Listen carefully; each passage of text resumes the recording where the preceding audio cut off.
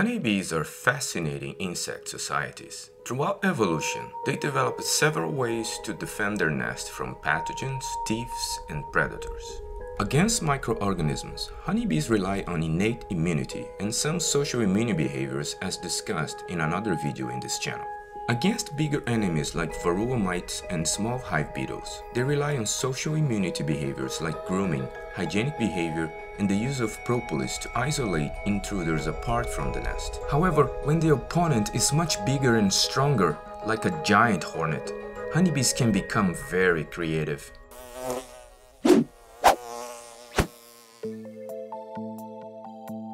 Normally, honeybees collect resources from plant sources.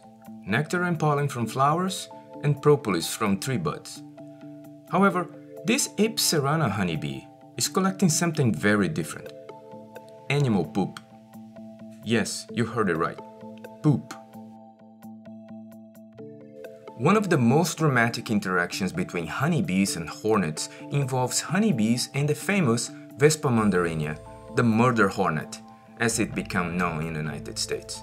The hornet can easily overtake colonies of the European honeybees, Apis mellifera. However, they cannot do the same with Apis cerana, the Asian honeybee. It is known that in the presence of the hornet, Apis cerana workers start vibratory signals to be prepared to hit ball scouting hornet, an impressive defensive behavior where honeybees attack the invader by engulfing them in a ball of honeybees, not only trapping them, but also killing them using heat and suffocation.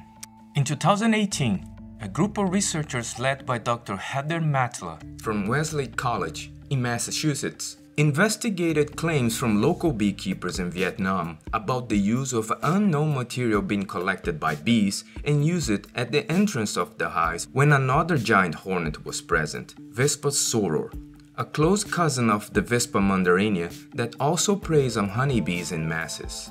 After several experiments and a lot of hard work, the researchers conclude that the material was poop, collected by bees intentionally used at the entrance of the hives to protect the colony against the hornet. This was the first description of honeybees collecting no plant material and the first description of honeybees using tools. The research got a lot of attention out there. It was featured on a YouTube channel SciShow, on CNN, Scientific American, and all of them described the results of this fantastic use of the scientific method. However, none of them described how the science was done. How do the scientists know the spots at the entrance of the hive were the results of honeybee activity? To answer this question, the researchers cleaned up 339 honeybee hives, and on top of that, they record those hives' activity for 10 days. Can you imagine yourself cleaning up poop from 339 hives to fulfill your research duties? By monitoring these colonies, the researchers could confirm that fresh material was indeed deposited at the entrance of the hives by bees, and it increases over time, as you can see in this graphic right here. After 5 days, 25% of the hives have the poop spot back. And on day 10, some apiaries have reached 80%. So now the researchers know that over time there is accumulation of spots and the bees are responsible for the spots. But how the heck the researchers know or figured it out the spots are poop? The researchers marked several workers, and with the video recording from the bees in the field, researchers could observe several Apis cerana worker bees not only investigating animal feces but also carrying it back to their colonies, and then applying it as a textured spot in front of the hives, confirming that the mysterious material is in fact poop. Again, a lot of respect for the researchers here. Can you imagine yourself in front of a pile of poop for hours, marking bees and then recording them and then going back and matching them with the painting that you did just to confirm that whatever they collected is the thing they put in front of the hive? A lot of work. Okay, now the researchers know the spots are made by bees. Now the researchers know the spots are poop, but how do they know the spots, the presence of the spots is a reaction to the presence of the Vespa soror, specifically, or not any Vespa. Researchers hypothesized that poop spots at the entrance of the hives were reactions to the presence of Vespa soror, the initial claim from local beekeepers. To prove it, they separated two sets of hives in the same apiary. One set of hives exposed to the hornet and another set of hives where the researchers were waving them away. And then they recorded the number of poop spots at the entrance of each hive over time, and the results show a strong correlation. As you can see here, the number of spots increased over time only on the hives exposed to Vespa soror. This is a strong result in favor of the hypothesis that the phenomenon is a defense mechanism against Vespa soror. However, to make sure the behavior was not triggered by any other hornet, the researchers also performed the same experiment using Vespa velutina, and in this experiment there was no correlation at all observed, meaning that Vespa velutina do not trigger the same defense mechanism.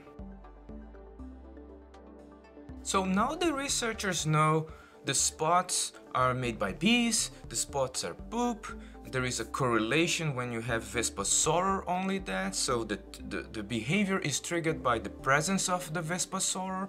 But now the question is, what triggers the behavior? Is a visual effect, or there is any smell or anything else that triggers the effect? To answer this question, the researchers dissect van der Wacht glands from Vespa soror, the putative source of pheromones that hornets use to mark target colonies prior to a mass attack, and expose this extract to one set of cerana honeybee colonies and the control containing only ether, the extraction solvent, to another set of hives and documented the number of poop spots over time. As you can see here, the hives exposed to ether control has less than 5 poop spots in average at the beginning and at the end of the test. However, the hives exposed to the gland extract have more than 15 poop spots on average at the end of the test, much more than the ether controls itself, showing that the gland extract is in fact a key factor to trigger the defense mechanism. So many experiments right now, very exciting, we learned a lot. But there is one question that's still remaining. Does the poop at the entrance of the hive get rid of the hornet? Does it work? To answer this question, the researchers measured the total visit duration of the hornets, how long the hornets stay after landing, how long the hornets stay landed at the entrance of the hive, and last but not least, how long the hornets chew the entrance of the hive. All of that in 3 different levels of poop spots: light, moderate, and heavy. The total duration of a hornet visit on a hive with a light load of poop was around 100 seconds, and this time was reduced almost by half on hives with moderate and heavy loads of poop. The hornets stay landed on hives with a light load of poop for around 80 seconds, and this time was reduced to only 30 seconds on hives with moderate and heavy loads of poop.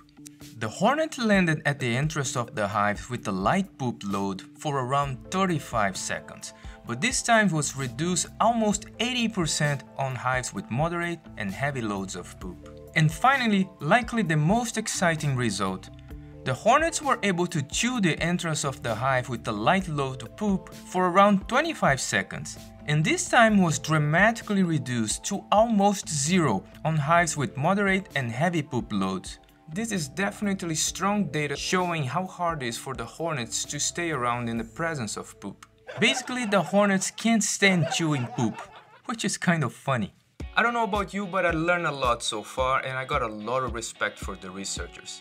Can you imagine everything they have passed in Vietnam? So I'm very curious about not only the science, I have more questions about the science, but I also have questions about the travel, the adventure, the excitement of doing the research on location. Lucky us, I invite the authors of the paper for my next live stream. It's gonna be held on February 3rd at 7 p.m. Eastern Time, and all of you are welcome to join us. It is free to everybody. I'll leave a link in the description of this video so you can register to know more about the event. If you like this video, please consider subscribing to the channel and also supporting us on Patreon.